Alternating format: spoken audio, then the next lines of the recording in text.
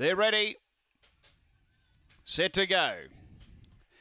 Racing, Speed Hookanui Lady down near the inside. Going quickly as Velocity Fairy, and out wider as Man Absconded. Then Lily's Lad, the inside Idle Ranger. Next Dakota Hummer, then came Tyson's Town and Katathati Kid off the back. Man Absconded moving up to Eyeball Hookanui Lady. They go together. 3 away came Velocity Fairy, straightening. It's Hookanui Lady pulling clear. Hookanui Lady has defeated Man Absconded. Then Dakota Hummer. Next Velocity Fairy behind those Lily's Lad. Then Katathati Kid from behind those Idle Ranger and Tyson's Town. The time here is 22.75.